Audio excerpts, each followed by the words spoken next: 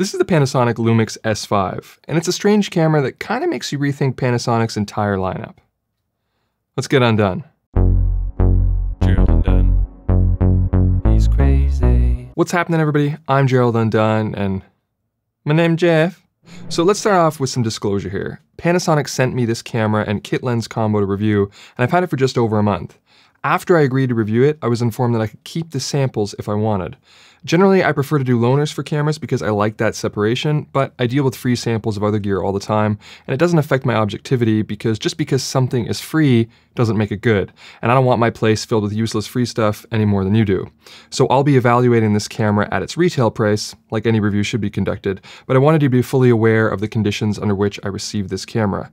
But we'll talk more about value and my recommendations at the end of the video as usual, and with all of my reviews, Panasonic does not get to see this video before posting. Also, my approach to this video was to evaluate both the photo and video capabilities of this camera, but with an emphasis on using this kit lens that came with it to see how it would work as a combo, and to provide a small review of the lens while I'm at it, since I think this combination is a big part of the targeting for this new camera. Because this new camera is definitely smaller and lighter than Panasonic's previous offerings. Together, this combo weighs just over 1 kilogram at around 2.33 pounds, and only 715 grams for the body only.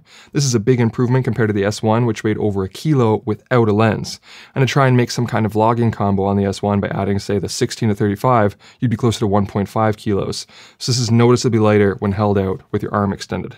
It's actually even a little bit smaller and lighter than the GH5, but it's still a little bigger and heavier than the A7S3. The body design is somewhere in between the GH5 and an S1. It doesn't have a top screen or XQD card slot and has a fully articulating screen instead of the multi-tilt version on the S1, but the overall aesthetic is very similar to the S1, just sort of a more compact version. And this in-between is mostly positive, but there are a couple of new annoyances. First off, I don't like this new AF on button. It's small, bubbly, and slippery, and I find it difficult to fully depress with a flat thumb. With big fingers like mine, you need to get up on the tip of your finger to press it all the way in. The new forward command dial is a little weird at first too, but I got used to it pretty quickly. The rest of the controls feel pretty familiar and comfortable, and I've generally always liked the ergonomics of Panasonic, but there are some compromises that were made to make this body smaller that I'm not too fond of. One, they're now using a micro HDMI port, which I really dislike, and when you're using it, the angles your screen can take are very limited. I actually prefer the S1's basic tilting screen here because at least I can get it to angle upwards while using HDMI. With this camera, you can't because you can't rotate the screen forward with the HDMI connected. And when using the new screen as front-facing, which is how it beats the S1, I like that they have the microphone jack above and out of the way of the screen, but they didn't think to separate the flaps for the mic and headphones, so sometimes this giant audio jack flap can block some of the screen. I also don't like that only one SD card slot is UHS 2. To be fair, nothing on this camera actually requires UHS 2 because it doesn't have the all-intro recording options of the GH5 or the S1H, but I prefer to have both slots be the same. Luckily, this doesn't prevent you from using the backup recording options because again, UHS 1 is all you need for that. Now it gets a bit stranger when we look at the battery. This camera is using a new battery type, which is also sort of a hybrid between the S series and the G series, with some backward compatibility. Judging by the pinouts on this new battery, it has the old style connector from the BLF19 that you'd find on the GH5 and G9, but also this new set of pins for the S5, so you might be able to use these batteries in your old G cameras, but I don't think your old G cameras will work in this camera because they don't have the new pins, and neither are compatible with the S1 or S1H. This is pretty peculiar if you ask me, but thankfully the battery life was pretty good.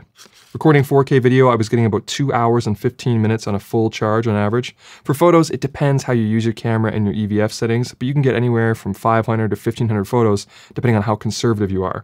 For me, with casual shooting, one battery lasts me all day with performance somewhere between the G9 and the S1. But the camera also has a USB-C port that can charge the battery and keep the battery juiced up while recording for seemingly indefinite runtime. I recorded for 3 hours with the camera connected to a USB power bank, and it was still at full power when I was done. So that's great. It was also during these battery rundown tests that I determined that overheating was not going to be a problem for me, at least not in my environment, which ranged from 22 degrees Celsius indoors to 28 degrees outdoors, which is 72 and 82 degrees Fahrenheit respectively. There's no record limit in the 8-bit modes except for in 4K 60, but there is a 30-minute limit in the 10-bit modes, and I'm told this is due to heat, but I'm also told that this is a very conservative limit based on recording in a 43 degrees Celsius or 110 degree Fahrenheit environment.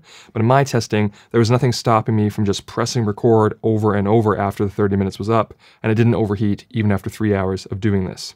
And I recorded continuously for 3 hours externally to an Atomos Ninja 5 until my SSD filled up, and again, no issues and no warnings. And recording externally bypasses the 30-minute limit, so you don't have to restart the recording. And I checked it with the on-screen display on and off to see if there was a quality difference or an overheating change, and there wasn't, which is something I've been liking about these new Panasonics, is how they give you a 4K on-screen display without affecting the quality of your image. Weather sealing is also a bit different on this body. It has the same dust and splash resistance as the S1, but it doesn't have the freeze resistance rating. So keep that in mind if you tend to shoot in environments of -10 or below. But overall, I really like the body. It feels good in the hands. There's still plenty of grip, even though it's smaller, and it still has the excellent controls and menu navigation we've seen from Panasonic in the past, including a full touchscreen display. The display and viewfinder are both lower resolution than you'd find on the S1, but I found it didn't really bother me too much. This display feels very similar to the GH5, but with a slightly higher resolution.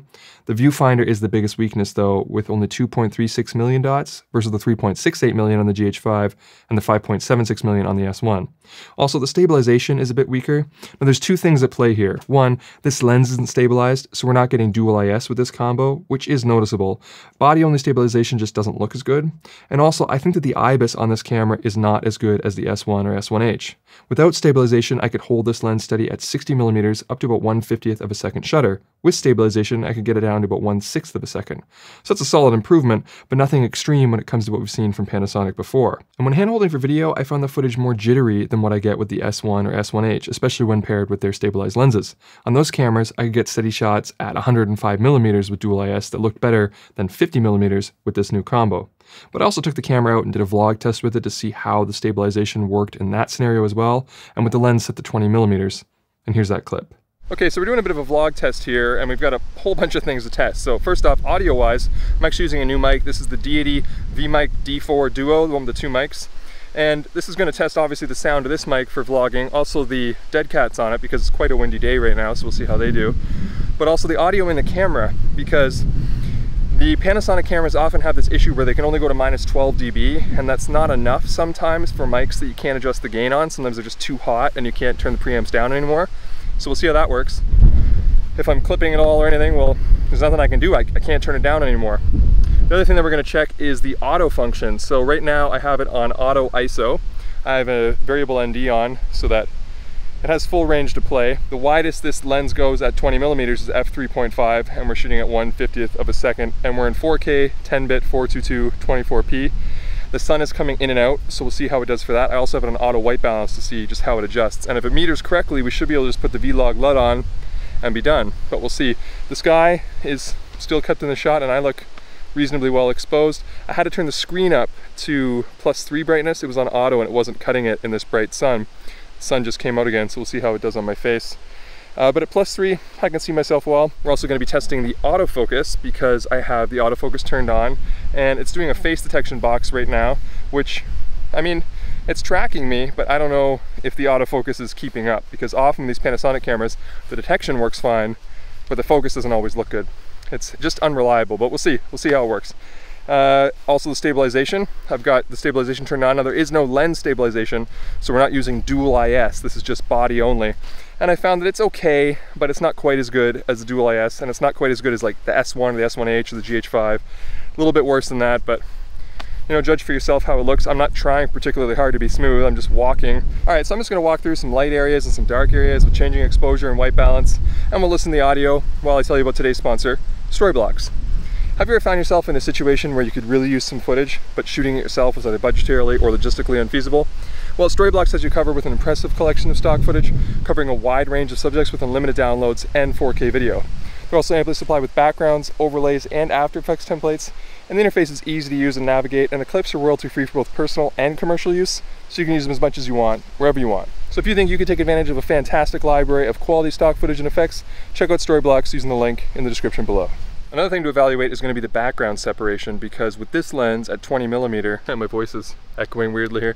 Anyway, the widest it goes is f3.5, so I'm right up against this brick wall now. I'll just walk a few feet away from it so we can see how much sort of separation you're getting there. Now obviously if we were at like 60mm, it's going to be a lot better, but the 60mm is an f5.6, is as wide as it goes, and obviously this is too tight for vlogging. So even if you tried something maybe like 30mm, You have to have long arms to hold it this far away, and I still feel like you're not getting a ton of separation. This is at f4.1 now. After watching that footage, I thought it was mostly fine. As predicted, the audio was a problem occasionally, and I don't think the wind protection on that mic is the greatest, but the sound was pretty good otherwise. The autofocus did well enough for a low-stakes vlog, but I did see it get soft on my face from time to time, and I also noticed the stabilization caused some of that warping, wobbly stuff in the corners at times. The metering was decent, not the best I've seen, but usable. It did overexpose me occasionally. Something I like about this camera though is that it lets you set the zebras to a 0 stop setting, which basically tells you what your target middle gray is without needing to look it up. The only disadvantage of this type of zebra setting is that it locks you out of turning on both sets of zebras at the same time. But it's nice that the S5 has inherited that option from the S1H to be able to activate 2 sets of zebras simultaneously if using the percentage-based setting. And there's even a new function called the luminance spot meter that you can use to point at objects, and it'll tell you if they're middle gray or how many stops over or under they are. This is pretty sweet, since I find the waveforms on this camera to be pretty hard to read. But that should be mentioned as a positive, that waveforms are included in this camera, as well as the rest of the paid vlog upgrade for the S1. Something that costs $200 on the S1 is free and built in this camera, including proper vlog with V-gamut, MOV files with linear PCM audio, 10-bit video, and proper HLG. And apparently before the end of the year, they're going to be adding raw output over HDMI, similar to what they did with the S1H, DCI 4K resolution support, vector scope, shutter angle, and master pedestal control. So it'll pretty much be a full-frame GH5 by the end of the year, because it also includes the specialty functions like live cropping that the GH5 had, but the S1 didn't. And when it comes to that full frame sensor, it's identical to the S1, which means we're getting that same excellent dynamic range. I busted out the Xyla 21 again to test this camera. Thanks again to DSC Labs for providing that wonderful chart. And I was getting a solid 12.5 stops of usable dynamic range in vlog with a signal-to-noise ratio of 2. So before the A7S III came out, that was the best you could get in a mirrorless camera. Now it's second best, but still very, very good. Also, if you're curious about non-log, I measured 11.3 stops in HLG and 11.8 stops in the new Cine D version 2. And because it's the same sensor, we're getting the same rolling shutter performance, which is quite decent for a full-frame camera. There is some jello at 4K 24 full-frame, but it's tolerable, and it's almost non-existent in 4K 60 because of that APS-C crop in that mode. And lastly, because it's the same sensor as the S1, that means there's no optical low-pass or AA filter in this camera like the one you'd find in the S1H. However, it does share some similarities to the S1H that I was surprised to see, considering that this is a cheaper camera than the S1. So I expected it to be an S1, but worse, not be a discount S1 with S1H features. First off, it doesn't have the issue that the S1 had where the focus peaking gets dimmer when you start recording. It's fixed here, just like it is on the S1H. It also has anamorphic support with stabilization, just like the S1H, and it even has some timecode features. I definitely wasn't expecting that, considering the marketing materials I received with the camera listed as a camera for high-level amateurs. Amateurs that use anamorphic lenses and need timecode, apparently. What a strange little camera. Jumping back to the dynamic range and the image quality though, it's quite good. I did notice the blues come in a bit hotter than the reds, but the roll-off is nice and it's easy to work with. Noise is well controlled and the image isn't overly digital looking. Dennis sent over the latest 55 media LUTs for vlog, and I like the way they're looking on these shots. If you aim for a 42% middle gray exposure, you get a pretty easy workflow with just a LUT and minor tweaking. And just like the S1, this sensor uses dual native ISOs of 640 and 4000 when in vlog, with only minor losses in dynamic range by switching. Cycling through the ISO range, I'm pretty happy with the noise performance, even with the noise reduction in the camera set to the lowest setting. The images are impressively clean up to 12,800 and don't completely fall apart until 50,000, with 25,600 being easily usable in a pinch. If we take a look at some raw photos, we can see that there's plenty of flexibility to push and pull these images, and they hold up well under stress. Oh, by the way, I often get asked how I edit raw images before Lightroom is compatible with new cameras. I use a program called EXIF tool, and I change the metadata of the image to reflect an earlier camera using the same sensor. So in this case, I just changed all these images so that Lightroom would think that they were from the S1, and then they open fine. And speaking of raw photos, one feature that's been significantly improved on this camera over the other S cameras is the high resolution mode. You know that mode where you create a 96 megapixel image from 4 slightly shifted captures of 24 megapixels? Well, you can do that in RAW now on this camera instead of just JPEG. And that's pretty incredible if you think about it. And while we're talking about image quality, we should probably discuss this lens a bit too. This is a 20mm to 60mm lens with a variable aperture of f3.5 to 5.6.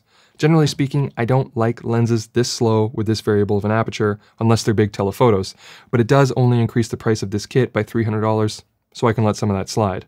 This focal range is quite useful. 20mm is nice for vlogging purposes or architectural work, and it covers the other popular 35 and 50mm looks too. It's well balanced on the S5 and performed better than I expected. f3.5 is not fast enough at 20mm for my taste, but I was impressed by its control of chromatic aberration. Throughout the focal range, fringing was mostly non-existent. Flare is also reasonably well controlled for a lens like this. You do get some noticeable overall contrast reduction, but there's minimal ghosting and color shifts.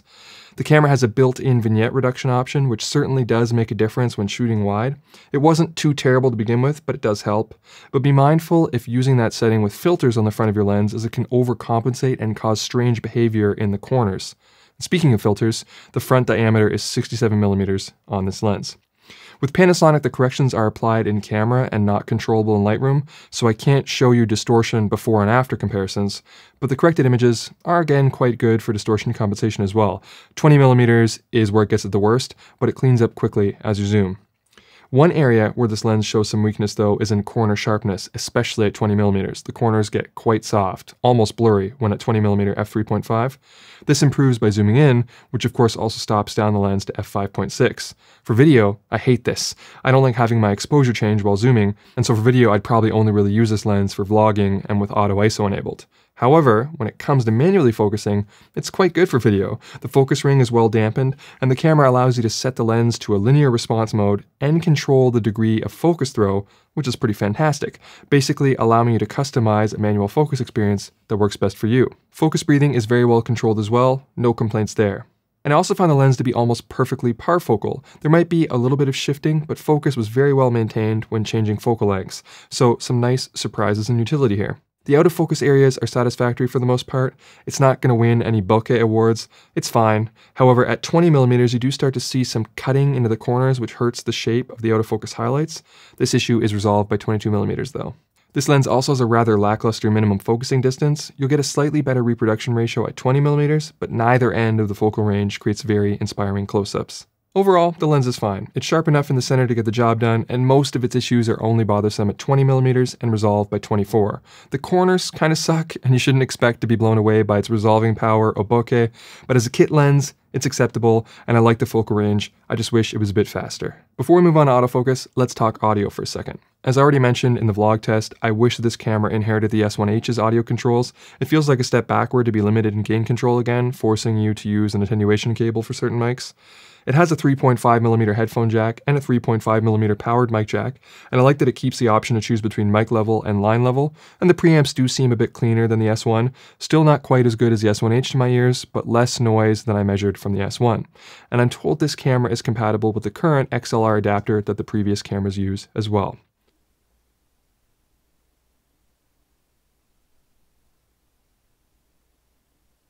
Also, I briefly tested the slow motion modes on this camera. The high-speed video has been completely revamped. Rather than enter it from the menu, now it's been added to the command dial and it's been renamed to S&Q like what Sony uses. Once you move the dial over, then you can go into the menu and set your frame rates. It doesn't have the issue the S1 did at launch where you couldn't adjust your exposure settings when in that mode. This is now a fully functional mode with autofocus.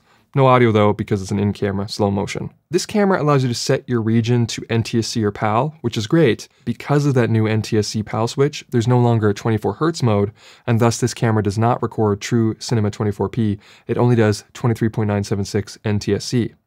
The other thing about the S&Q mode I don't like is that it also forces you into this low bitrate MP4 mode, which drops the bitrate from 100 megabits per second down to 24 megabits per second without changing to H.265. So it's just a worse image. This could be improved a few ways, either by allowing the 100 megabit per second MOV files in S&Q, or by using the HEVC codec built into the camera. Perhaps there's a processor or thermal limitation on that mode though, and unlike the S1H, there's also no 10-bit options in S&Q.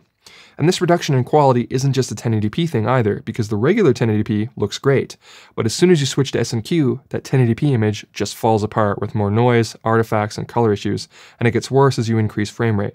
At 120 frames per second, it looks a bit worse, but you still keep AF and there's no crop. At 150 frames per second, it looks terrible and you lose autofocus. And then at 180 frames per second, it crops in on that worse image, magnifying the issues, and again, with no autofocus. But losing autofocus isn't that big of a deal, as we'll discuss in a minute, because it's not very reliable in this mode anyway. As I mentioned earlier though, the regular modes look great. 4K 24 and 4K 30 are full frame, full featured with 10-bit 422. The only limitations are in 4K 60, which drop you to 420 subsampling in 10-bit internally, and add that 1.5 times crop. You can keep the 10-bit 422 if you record externally though, which like I said earlier will also bypass that 30-minute limit in the 10-bit modes. But if you need to record internally without time limits, you'll either need to record in 1080p in 10-bit or be stuck at 8-bit in 4K. Okay. Now let's talk about that autofocus. When I was asked to review this camera, I was promised that the autofocus had been significantly improved. And if you've seen any of my previous Panasonic S-series videos, I frequently suggested that they were just one good autofocus system away from being essentially perfect cameras.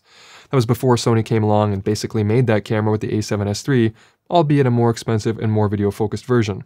But anyway, there's already tons of autofocus information out on the S1 and S1H and the G-series cameras before them, so that all we really need to know is, did the autofocus improve? Not in any meaningful way. Often when Panasonic talks about improving their autofocus, they talk about how the detection methods have improved. Now we can detect bodies and heads and disembodied heads and animals and people dressed as animals, and so on. But what I don't find ever gets better is the predictability of the system. Max Zuriev did a series of tests that I saw in advance of this video that shows that the S5 can keep up with and beat the Sony a7 III for video autofocus in certain scenarios, most notably when switching to the APS-C crop 4K 60 mode. And I will admit that the 4K 60 mode does drastically outperform the 4K 24 mode. But the problem is I never know what's going to trigger Panasonic to just completely lose focus and seemingly refuse to come back. Sometimes it's just turning your head the wrong way, which makes the whole head detection thing kind of pointless. Plus, even when it is tracking correctly, it still pulses, and if you look closely, you'll see a face or a product get slightly softer and sharper repeatedly through a shoot. Autofocus for video needs to be two things: predictable and reliable. If it doesn't score a 9 out of 10 in each of those categories, it might as well score a 0. And so while the autofocus may be improved in this camera, it's still not reliable or predictable enough to recommend for video. It is a lot more usable for photography though, as long as you can tolerate a couple of quirks. For all but the fastest moving subjects, this camera will autofocus reliably for photos and give consistent results. It does struggle if you're trying to focus on lights in a dark environment or in very low contrast scenes, but you'll be fine shooting anything else. When it comes to action, I find it can still manage to get 4 to 5 usable frames in focus every second, even with fast-moving subjects. That's not going to keep up with Sony, but it's pretty decent for a contrast-only system. But like I said, there are some quirks. First, when doing continuous autofocus, the reticle stays green the entire time you hold the button, even when the subject isn't in focus. This is weird and counterintuitive. On the Sony, for example, the box is gray until the subject is in focus, and then it turns green, letting you know that you're good. Not having this confirmation on the Panasonic makes it difficult to know if you've actually acquired focus or not, which is worsened by quirk number 2, which is that this camera temporarily changes your exposure to acquire focus. So what you see in the viewfinder is a flickering exposure with a misleading focus box that's always green. Not only does this bother my eye after a while, but I'm basically just spraying and praying that my shots will be in focus. And then you review them and see that surprisingly, most of them are, but it just doesn't instill confidence and can be disorienting if coming from Canon or Sony. So as I've said in probably 10 other videos at this point, usable for photos, not so much for video unless it's really low stakes and reliability isn't that important. And I realize that Panasonic is probably too deep into this DFD system now to change, but each time they have a new camera with new autofocus for me to test, the result is always the same. I wish they would just accept this and look at what Canon and Sony have put out for autofocus this year and finally develop a new, different autofocus system. All right, let's wrap up and talk value, because this is where this strange camera gets even stranger. It's $500 less than the S1. Usually we see companies distinguish their cameras strongly enough into their marketing segments by changing or limiting functions so they minimize the risk of cannibalizing sales or rendering current offerings obsolete. I'm not so sure Panasonic did that this time around. If we look at the S1, it does have some advantages over the S5. It doesn't have recording limits, the battery life is a little bit better, it has better displays, and it's a bit more ruggedly built. But those improvements are marginal, and when I compared the S1 to the S1H, I said that if you added the Vlog upgrade and the Ninja 5 to the S1, you could get pretty close to the capabilities of the S1H, save for the raw output, and for less money. Well, now the S5 comes along, still needing the Ninja 5 like the S1 for max potential, but it's getting the raw update, has the Vlog upgrade already included, is getting all those other upgrades like shutter angle, DCI 4K for free, and is now $700 cheaper than the S1 if you factor in the price of the Vlog upgrade. It has basically rendered the S1 obsolete because the S1's advantages aren't worth $700 in my opinion. And because the S5 is more compact, it should now satisfy the people that complained that the S1 was too big and heavy for travel and vlogging. Well, now you even get a vlogging lens kit option for less than it would cost to add that to your existing S1. But the reason why I called this camera strange so many times is because it also seems weird to suggest this as a cheap vlogging or travel camera, because it's still $2,000 and clearly loaded with features suitable for professional purposes. Which is why I can totally see the existence of this camera causing frustration in current S1 owners. But I think we should actually be happy that there's a company out there willing to eat up part of its own market share in the name of improving their products with this new cheaper, and in many ways better body. But that's going to be it for me. I hope you found this video entertaining, or at least helpful, and if you did, make sure to leave it the old thumbs up and consider subscribing if you haven't already. But if you did not find this video helpful or entertaining, try setting the playback speed to 75%. Alright, I'm done.